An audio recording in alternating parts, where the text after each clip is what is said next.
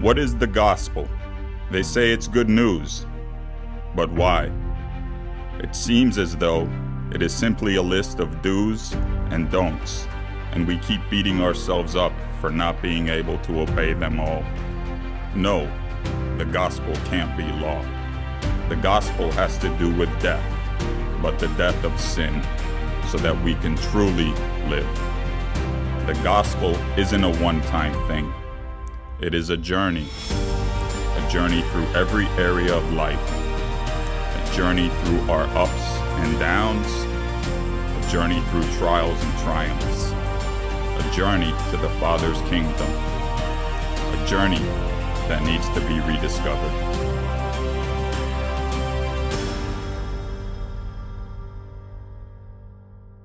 If you would, join with me in prayer.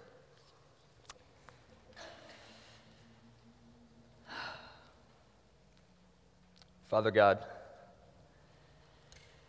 we humbly come before your throne, seeking your loving embrace, seeking your wisdom, seeking your heart. God, we ask this morning that you would do in our hearts what only you could do. Show us how you want to change us and give us the strength to accomplish your purpose this morning. We love you. It's in your name we pray. Amen.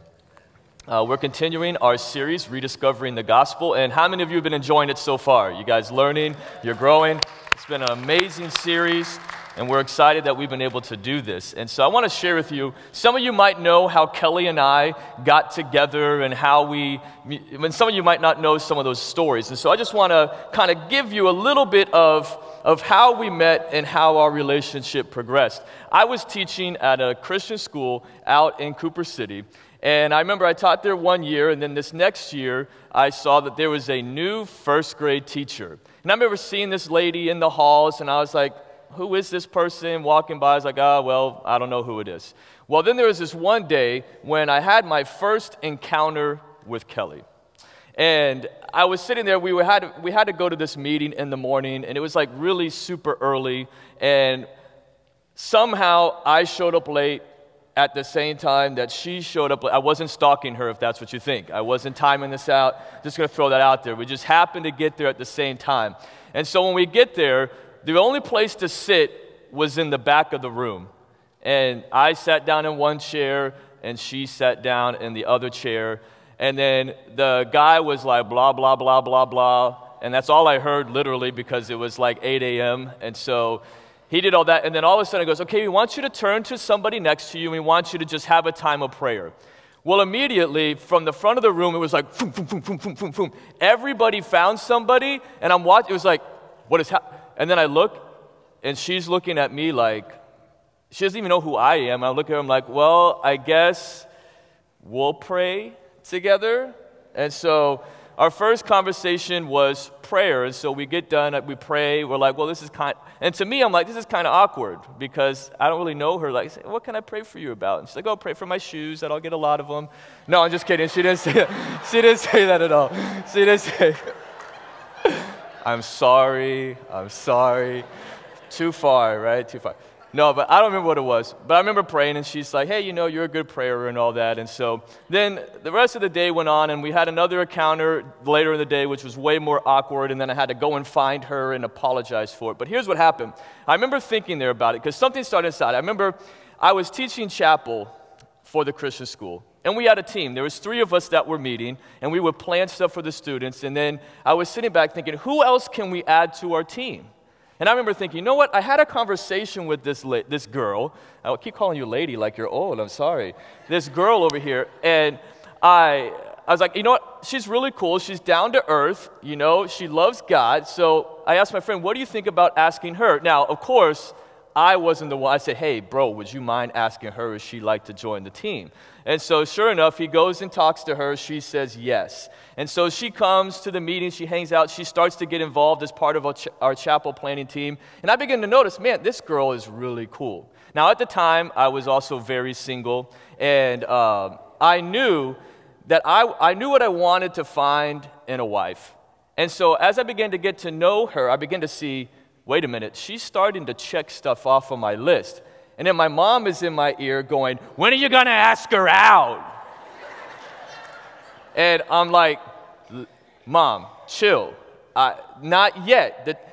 Every time I talk to her, so are you going to ask her out yet? You're going to ask her, you're going to ask her? And I'm like, not yet. I'll get there. I'll do that when the time is right. And so as I began to get to know her, I remember this one time where everybody went out, and for this meeting, they all had subs. And I was like, I was hungry. I wanted to get some food. And the lady's like, and Kelly said, well, I didn't have your number, so I couldn't text you. And then I thought about it. I'm a genius. Guys, you can copy this, okay? I thought about it, said, I know how to get her number now. This is super easy. I don't have to make it awkward. I said, you know what? Here, can I get your number and you can have mine? That way, if you ever get food again, I'll be able to get something to eat too.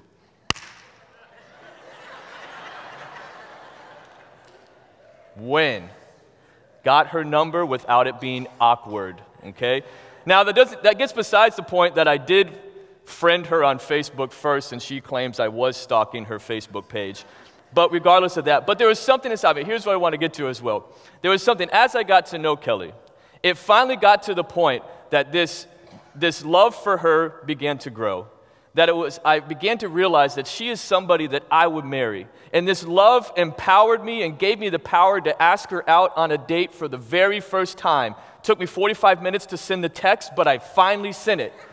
And it took her 2 hours to respond. And the whole time I'm sweating in a parking lot like, okay, I just threw myself out there. And she said no. She hates me. What's happening?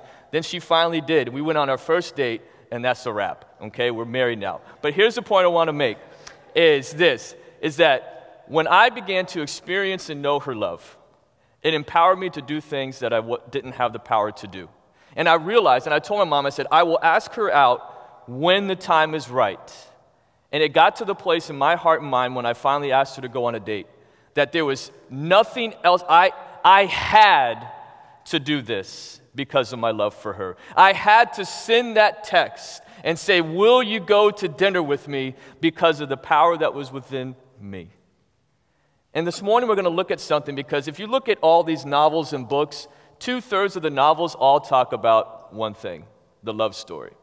Doesn't matter what the story is about. I mean, a friend of ours was watching Titanic, about a ship that goes, and what did they put as the main story? Was the main story the ship sinking? No, it was that guy and the girl, and he's on the front of the boat, woo, like this. And then the ship, it sinks. And we all love these love stories, and there's something about love, and there's something about the power of love, and when you see love, there's power. And some, yes, they use it for evil, but we teach kids love stories, right? We have Cinderella finds her prince, Snow White, the Prince Charming. Now, this one is a little weird to me, like Beauty and the Beast. I'm not really sure what we're teaching kids, like, hey, if you can't find a good man, ladies, go date an animal. I don't know what we're really teaching them there, but she eventually finds her prince, and the animal changes, and everything goes on.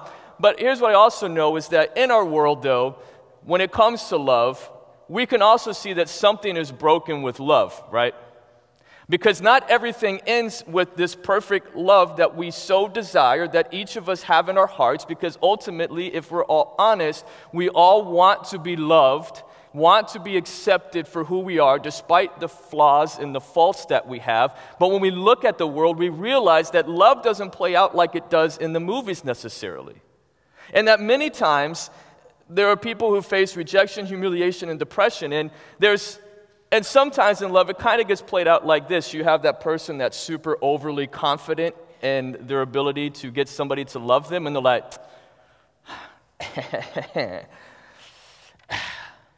hey, girl. That's right. Girl, let me tell you something. I'd catch a grenade for you. I'd throw my hand on a blade for you. Girl, I'd jump in front of a train for you. You know I would do anything for you. Oh, I would go through all this pain.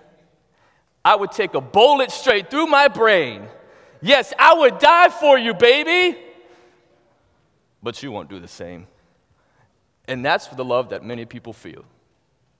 So they put themselves out there, and the person rejects them. And they're humiliated. And it can come from a parent, it can come from coworkers, it can come from friends, it can come from people in the church.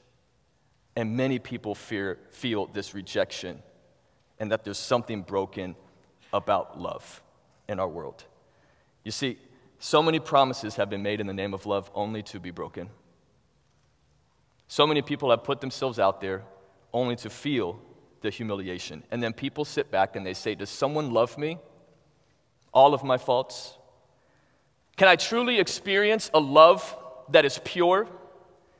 Is there a love that can radically and powerfully transform my life? This morning we'll examine today's text and see what Paul says about power and love and how it can radically transform each of our lives. This morning our text is going to be in Ephesians chapter 3, verses 14 through 21. And before we dig in and read those verses, I want you to understand that we're hopping right into the middle of a letter. It's kind of like if I were to write a letter to Kelly and you guys just jumped in on the fourth paragraph, you would kind of see some things that were said and you're like, well, what is this really? So we kind of have to catch up a little bit. So I want to catch us up because what was said before will make what we read in just a moment make perfect sense. And so if I can, I'm going to take a moment just to explain to you. In chapter 1, Paul says God has made known the mystery of his will through Jesus Christ. And here it is, as a plan for the fullness of time to unite all things in him, things in heaven and on earth. So what Paul is saying is God's plan has been to unite heaven and earth together, that there is going to be unity between God and his creation. So unity is the first part of chapter 1. Then in chapter 2, we see that Paul tells the Ephesians, look, you guys were dead in your sins. There was nothing good in you, and God came, gave you his grace, opened your heart and your mind to know him, and now you're saved because of his grace. You can't take the credit. You can't boast about it. You can't work for it. It's God's grace alone. Then later in chapter 2, he tells them, look, you guys, the Gentiles, those who are not Jews, you were aliens to God. You were separated from God, but God brought you into his family along with the Jews. And so he says, God has taken you in, has broken down the racial barriers, has said Jew and Gentile are now part of one body. You are now my temple. We are now one and united in Christ. Then in chapter 3, he tells them, he says, look, he explains to the Ephesians, I was called by God to be a minister of the mystery that was hidden for so long. And what was that mystery that was hidden for so long? Here it is. Paul says it this way, that Gentiles are heirs and members of the same family of God as the Jews and have obtained all the promises in Christ Jesus. So here's what Paul is saying. God is uniting heaven and earth, uniting people from all nations, all tribes, all tongues into one glorious body. And then in Ephesians 3:10, Paul says, here's why. Here's why God has united them. He says it this way, so that through the church, the manifold wisdom of God might now be made known to the rulers and authorities in the heavenly places. That the church, the purpose of the church is to demonstrate to the world, to heaven, this oneness that can be found in Christ alone. That there are people who love God, who love each other, regardless of where they're from or their backgrounds, and it will be a display to the whole world to say, there is an amazing God who can transform our lives so that people from all nations and races would treat each other and love their neighbor as themselves. Purpose of the church. And Paul says, okay, here we are. We show up to verse 13 of chapter 3, and Paul says this, don't worry about me suffering, because I'm a minister to this mystery. And this mystery is moving, it's transforming lives. So don't worry that I'm suffering. Don't worry, don't lose hope, because I'm doing what God wants me to do. And then in turn, he does something for the Ephesians that is remarkable. He desires for the church to live in unity, and fulfill the purpose that God has for it. But he realizes something. He realizes something, that he can't make them do it. He can desire it, he can want it, but then Paul does something that is powerful. And as I step back and I study this, it has radically changed me. Because Paul knew to be united, to fulfill God's purpose in your life and as the church, he did the one thing that would make the change possible. He did this. Paul's in prison when he writes this letter. And he's telling them, there is so much beauty in God. You are to be united in God. You're to display it to the world. And he does one thing. The only thing he could do is, it says, he prays. And I imagine Paul in prison, beaten, bruised, his love for the people, and in the midst of chains and bondage, he cries out to God, knowing this is the only thing that will change those Ephesians' hearts and minds. I want you to look with me at what he prays. He says this, "For this reason, I bow my knees before the Father, from whom every family in heaven and on earth is named, that according to the riches of his glory, he may grant you to be strengthened with power through his Spirit in your inner being, so that Christ may dwell in your hearts through faith, that you, being rooted and grounded in love, may have strength to comprehend with all the saints what is the breadth and length and height and depth, and to know the love of Christ that surpasses knowledge, that you may be filled with all the fullness of God. Now to him who is able to do far more abundantly than all that we ask or think, according to the power at work within us, to him be glory in the church and in Christ Jesus throughout all generations, forever and ever. Amen." First thing I put in your notes is how to pray. And then Paul, right underneath that, you can write down humbly. Humbly. He says in verse 14 at the very beginning, "For this reason I bow my knees." Paul understood that it was not up to him to write eloquently. It did not depend on him to speak so that everybody had a great time and it was fun. He knew it did not depend on him. He could give as many hugs to people as possible. He could be around them as much as possible. He could give them his friendship. But Paul knew that none of those things could do in their heart and life what needed to be done. That no matter how much he loved them and desired them, he could not change their hearts. That power belongs to God and God alone. So Paul says, look, I'm going to humble myself before God. I'm going to fall on my knees and recognize that for this work to be done, for hearts to be changed, for people to be set on fire to follow God, I have to give it up and say, it is not within me to make this change. God, it is all about you. You see, what Paul teaches us is in our attitude of prayer that we need to be humble. Because I know in my life, as I look at mine, I've had many chances where I've been struggling with things in my life, that there are areas where God has to challenge me, and I've done it in my own strength and say, well, you know what, I don't need to pray about that.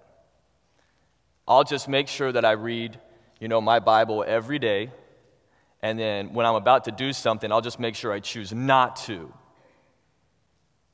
And you know what ends up happening? I end up doing that thing that I didn't want to do because I'm doing it in my own prideful. It's a good thing, I should try to control my anger, but when I'm doing it without God's strength, it's pride. It takes humility to sit down in our lives and say, God, I can't do this. God, I need you to do this in my life. God, it is not within me to give this up. Jesus, change me. Have mercy on me. It's humility. And Paul demonstrates that to us.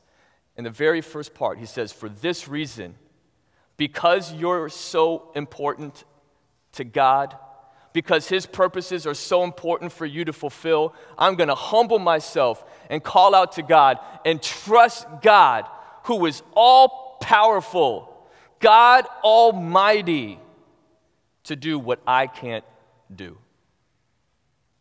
In our spiritual life, we have to be honest and recognize that we operate in God's strength, not our own. And for too many times in our lives, and for so many of us, we operate in our own strength, and then when it doesn't work out, who do we get mad at? God. God, you're not changing me.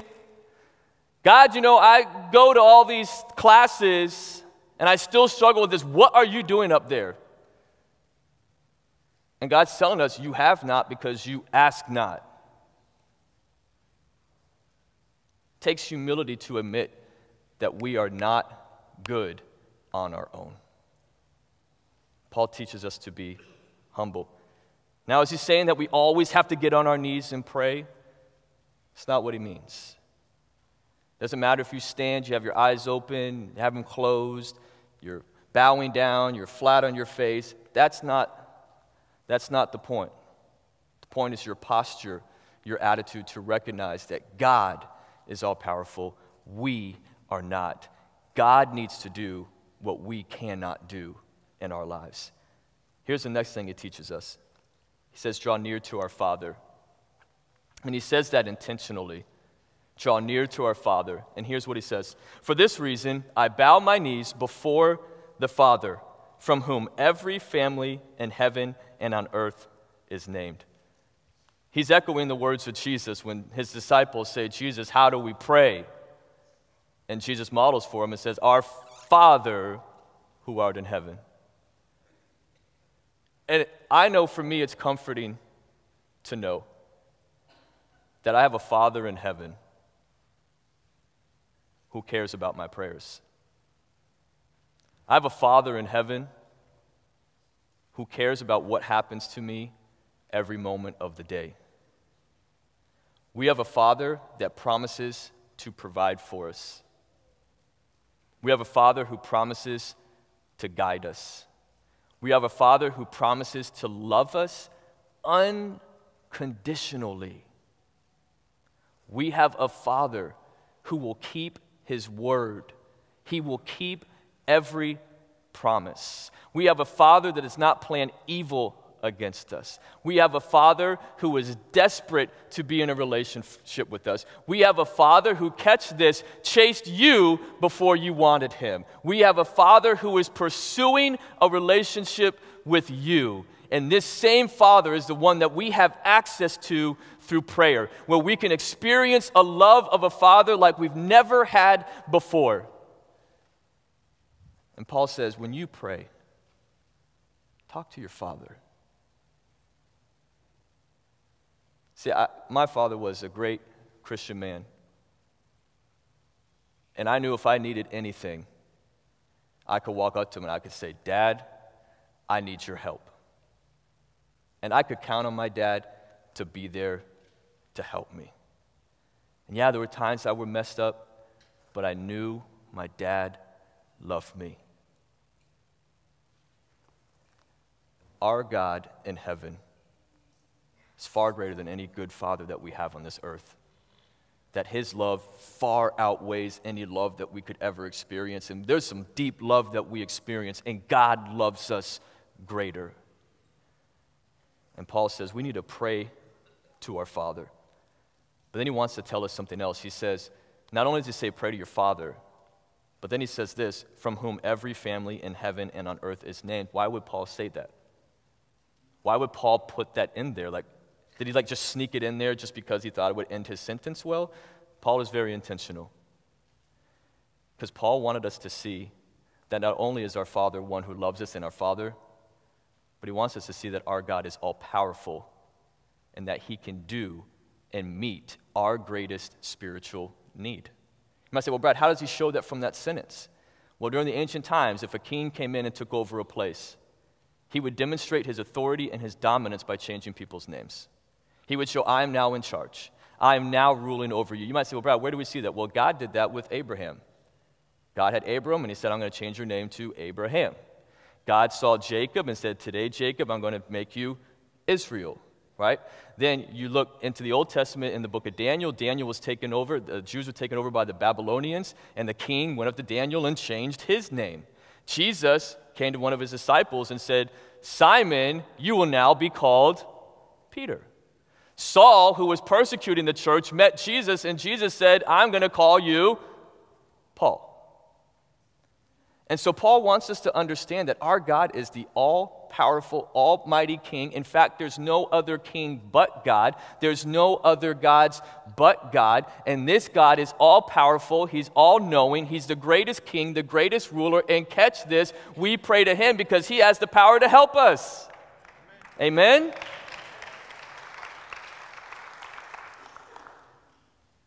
He wants us to see that God is the only one strong enough to meet our greatest spiritual need. And he calls us to pray to our Father, to pray constantly. And we have access to this King who has all riches, all power, all glory. And here's what I want us to catch. Don't wait until things get bad. Don't wait until you need God to perform a miracle. Pray now. Everything, every spiritual need, everything that you need in life, pray. Take advantage of a king and a father who loves you. Draw near to your Father who loves and cares for you deeply and desires to work his power in your life. What to pray? Here's the first thing I put underneath pray, the next thing in your notes. Paul tells us to pray for strength for our souls. Strength for our souls. It says this in verse 16. Paul continues, he says that according to the riches of his glory, he may grant you to be strengthened with power through his Spirit in your inner being. Now, how many of you love a treadmill? No one on this side of the room. Is there really not a single hand? That's what I was hoping would happen. Right there in the back. You, sir, are a brave man. Okay? Treadmills, I think, are one of the worst things you could ever do. Okay? People say, Brad, why don't you run track? Why don't you do that kind of stuff? Number one, I'm not going to run unless there's a purpose. Yes, I could win a prize, but just to run around a track, that's not fun.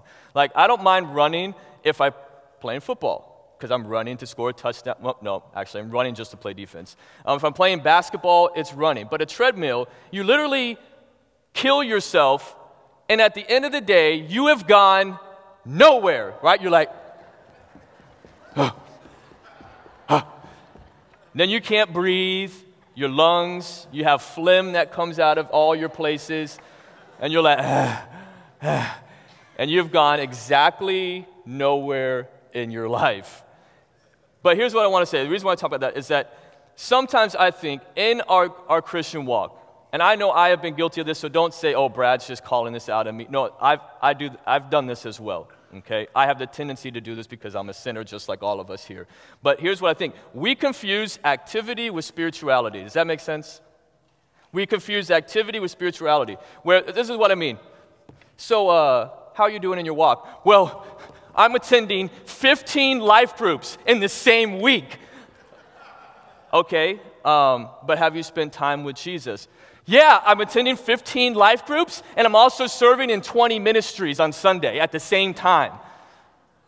Okay, well, that's cool, but have you spent time with Jesus? Well, I also go to church 5 times on Saturday and 1 time on Sunday. Yeah, I'm spending a lot of time with...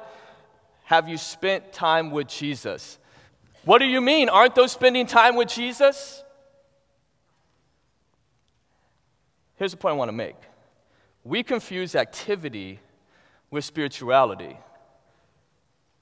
You see, the activity's not the point. Well, I attended a life group today, and that's all I do. Okay, what do you do before the rest of the week? Well, do you spend time in prayer with God? I mean, spend time in prayer, not like bless His food to our body. Here's what Paul wants us to catch. Prayer is the fuel for our spiritual life, not activity. We can get caught up in all the activity and spend zero time with God. Do activities have their place? Do activities have their purpose? Yes, but here's how.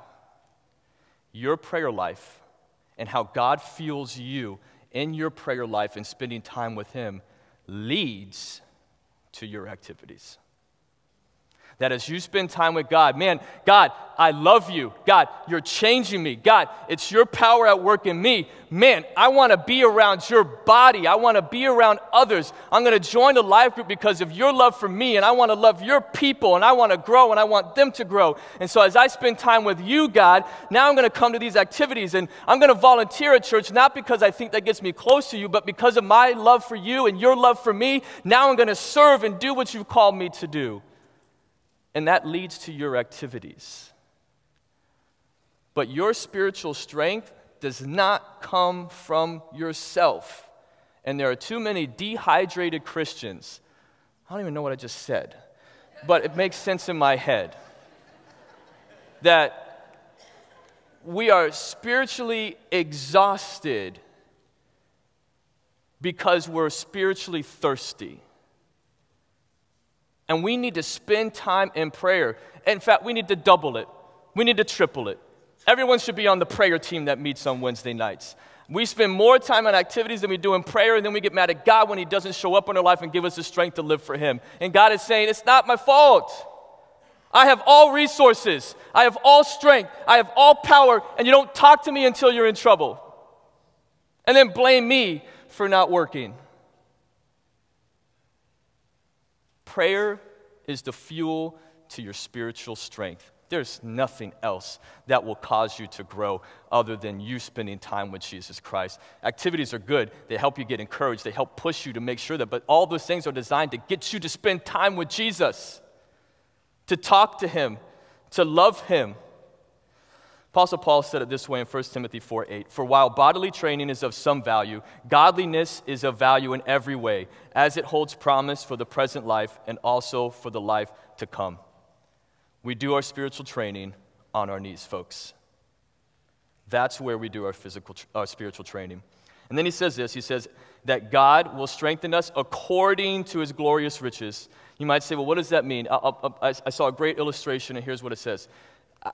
There's two ways you can give. You can give out of your riches, or you can give according to your riches. And let's say I walk up to somebody and I say, hey, I have this great need in my life. It's going to cost, X amount of dollars. And that person says, all right, I see your need. It's great. I'm going to give you $20. Like, that's cool. That's something towards it. That's going to help a little bit, $20. That person gave out of his riches. But let's say, different person, come up and say, hey, here's my need. It's this amount of money to do it. That person takes out a check, writes the check for the full amount. That person has given according to their riches, that they can afford to write that check to cover that need. Catch this. Here's what Paul's saying. That God can write the check for your greatest spiritual need. He doesn't give out of His riches. He gives according. And so no matter what that spiritual need is, it might be huge to you. You might think it's a big old mountain that you have in your life. And God says, I can write the check for your greatest spiritual need. That's what Paul says, that this is the strength that God provides for a life. Here's the next thing I put in my notes. Paul says, not only do we pray for strength, but we pray that Christ to dwell in us. Verse 17 says, so that Christ may dwell in your hearts through faith. I know when I read this verse, I had a couple questions because I'm saying, okay, wait a minute. When God strengthens us in our inner being, our souls, who we are, Then God is saying that Christ will then dwell in our hearts. Does that mean that God sends Jesus later after salvation? And so I had a couple questions, and no, it's not what it means. That Christ dwells in us at salvation. But here's what Paul means, that as you're strengthened in your inner being through God's Spirit, that you become aware of Christ's presence in your life. That you become aware of his love. You become aware of his power in your life. You become aware, and here's what you do. You begin to say, I know that Christ lives in me, and I want to honor him with my life. And so Christ, I'm aware that you want to change me. Jesus, live through me. Jesus, fuel my life so that when people look at me, they don't see me, they see you. The Apostle Paul said it this way in Galatians 2:20. He says, I just lost my verse. It is no longer, for I am crucified with Christ, nevertheless I live. Yet it's not I, but Christ who lives in me. And Paul understood that for him to be aware of Jesus in his life meant that it was now Jesus living through him. Are you with me? Does that make sense? And so Christ dwelling in our heart is this awareness to live 100% for God. Pastor Jose and I were speaking this week, and he told me he gave me a great explanation of this. He said he sees Christ dwelling in our hearts as the awareness that we surrender our whole lives to Christ, not just some areas. He sees it as a total surrender to Christ as Lord of our life. When I was at my house, I live in my house, I was allowed, living there in the house, to go wherever I wanted in the house. I could go to all the rooms, go everywhere, and all these things. I could have access to the house. Have you ever been to those houses where you can't go in certain rooms? Where it's like all the furniture is set up, but you're not allowed to like walk. If you go in there, you have to levitate across the room. And it's kind of like we have this whole room set up, but you can't touch or use anything. So we have that, but here's what to dwell literally means that God is residing in us. And there's so many times in our life that we tell God that we treat God the same way. Like, God, you can come into my anger room, but you can't touch my lust room, right? You can enter my bitterness room, but you can't touch my gossip room. I need that. You can enter my bad language room, but you can't touch my pride room. You can enter my lack of faith room, but you can't enter, this is my time, God. I need my time for me. You can't touch that room. And here's what Pastor Jose is encouraging us and what Paul is telling us. Let Christ dwell in every room in your heart. Let everything go. Give Christ free reign to your life and your heart, and watch his power at work within you. Here's the next thing I put in my notes. Foundation of love. Paul says that you, being rooted and grounded in love, need to have a foundation of love. You see, why should we have a foundation of love? Because love is powerful. Love inspires, love empowers, love gives hope, and especially the love that comes from God. 1 John 4:16, the disciple John said this, "So we have come to know and to believe the love that God has for us. God is love, and whoever abides in love abides in God, and God abides in him." Church, have you experienced the love of God?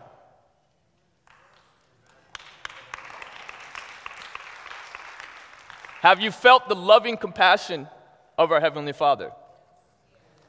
Have you felt his peace in the midst of the worst storm you could ever imagine? Have you felt his love in your deepest valley? When you've experienced that, you know that that is what you cling to and hold on to when trouble and suffering and tribulation comes. Amen? And he tells us that we need to be rooted and grounded. And rooted, he's referring to a tree. And if you look at the trees, especially here in Florida at 12 p.m., the trees are like going back and forth because it's raining so bad. But the trees stand firm. They don't move. They don't waver. When something bad happens, they stand up. In the same way in our lives, God says, look, if you are rooted, and your roots go deep into my love, and you've experienced my love to the fullest, you will stand tall in the midst of the biggest storm in your life. You won't run and hide. You won't seek another God. You won't turn away from me. You will just sit back on your knees and say, God, I need you. That's what love does for you. It says not only be rooted, but have a foundation. And Jesus alluded to this in a parable when he said, build your house on a rock, not on sand. So when the rains come or fall and the floods come up, your house stands tall. Paul knew that for us, if we find our greatest love in God, that we will never waver and look for anything else to replace God's love in our hearts. But I know many Christians that compromise, that they don't want to wait and seek the love of God. So here's what we do. A boyfriend, girlfriend, wife, husband is not your foundation, church. Social media acceptance is not your foundation.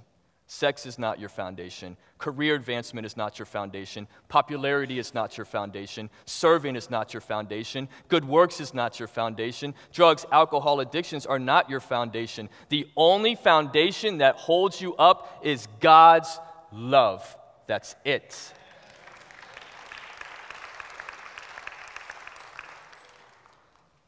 And I've seen too many people struggle because their foundation is something else. And it causes them to get deeper and deeper into sin because they have found their foundation in other people and other things and not God. The people that stand tall, that can weather any storm, that have hope, and you look at them and say, how do you have so much faith? They know and experience God's love, and you haven't. And when you experience it, you will never let go of it. You could say my whole world could crumble. You could take my house, my clothes, my dog, my cat, but you could take all of that. But as long as I have God, I'm okay. Here's the next thing I put in your notes, and we'll move quickly. I know we're running up against time. Grasp the power and love of Christ. Grasp the power and love of Christ. Verse 18 and 19 say this. Paul says, that they may have strength to comprehend with all the saints what is the breadth and length and height and depth, and to know the love of Christ that surpasses knowledge. And in the ESV, it uses the word that you would comprehend, and it's unfortunate because it's kind of confusing. It doesn't really give the full explanation. The word for comprehend literally means to grasp, to hold of it. And the Apostle Paul uses the same word when he says in 1 Corinthians, hey, when you guys are running a race, run to win. Run to obtain the prize. And so what Paul is praying for the church in Ephesians, and what we should pray for ourselves, is that we would truly grasp, hold, obtain, attain the love and power of Jesus Christ. That we will actually receive and know the power and love of Jesus Christ. This is what Paul is praying for. Because Paul knew that once we grasped and obtained Jesus' love, nothing would shake us. See, remember, he's writing during a time when Christians were being persecuted, when they were getting put to death. And he knew if you are enraptured by the love of Jesus Christ, they could take your life, but you would never deny your Savior. They could persecute you, but you would praise your Father. They could beat you, but you would cry out, God is great. They could try to snuff you out and say, and punch you and beat you, and you would still say, I love Jesus. Jesus loves me. That's when you know you've had the love of Christ in your life. Because if you are honest with yourself, I know in my life God has. I want you to think of your greatest mistake. Think of your greatest mistake. The one that you're ashamed of, that you would never tell anybody else. It's only you and God that know. That greatest mistake. Then I want you to think of the cross. Jesus' love is so great that your greatest mistake was nailed to the cross of Jesus Christ and put to death. And your faith in him took away all the pain, the shame, and the guilt, and you are forgiven and set free. That greatest mistake, he achieved victory over it in your life. Can you grasp the power and love of Christ? We are forgiven of all sins. That's a huge love of God. And he says the breadth, the length, the height, the depth, meaning God's love goes so far above and beyond. But what we do know, we can never fully know it, but what we do, it changes us. It radically changes us and compels us to love this God who has loved us so much. There's a story of a pastor who took his daughter to the beach. Then she came home, and as he was tucking her in at night, he noticed there was this jar of water sitting on her dresser, and he's like, what is that? Like, why do you have this weird water? And she goes, oh, I brought the ocean home with me. And for her, that was enough to hold her and to keep her. This was the ocean. This was it. Now, was that really the ocean? No. The pastor went on to say that you could get in a plane and you could drive over the ocean, and you could see, wow, look at how big it is. It's so wide. But you don't know all the depths. You only see a part. You could go to space, he said. You could have astronauts in space look at the world from a distance, but they still don't see and know the depths of that ocean. He said in the same way, that's how it is with God's love, that what we can't see and we grasp is enough to fuel us, but God's love is even greater than that. And that's the love he has for each and every single one of you in here this morning. You see, my love for Kelly, I could read books about Kelly, I could sing songs about Kelly, I could write poems about Kelly, I could watch videos about Kelly, I could, see Snapchat videos of Kelly. And I could get an idea of, okay, I could love her. But you know what really makes a difference? Is when I experience her love in my life. When I hear her tell me, I love you. When I see her love me sacrificially and unconditionally, and I experience that, you know how powerful that is? Because what I had read about and what I had pictured, I experience, I know.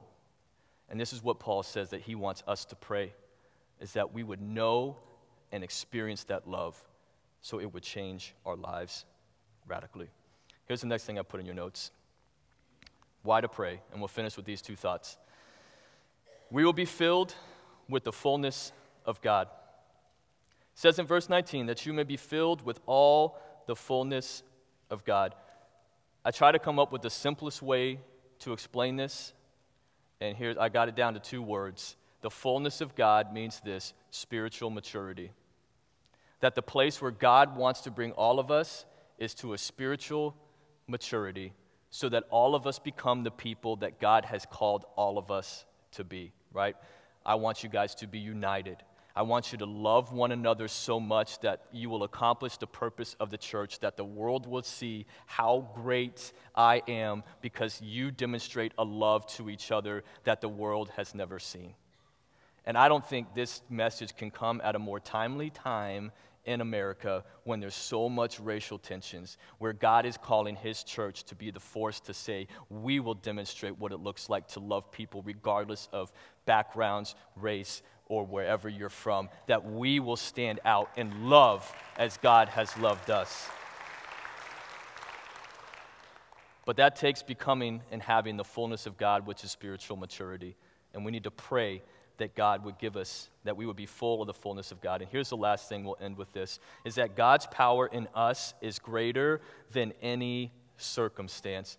And Pastor Mark did a great job last week of teaching on whenever he spoke about Philippians. I don't know if it was last week, but the one week he spoke about Philippians, he did a great job telling us of our greatest need and how God can meet our greatest need. But I'm going to reflect just a little bit on that verse.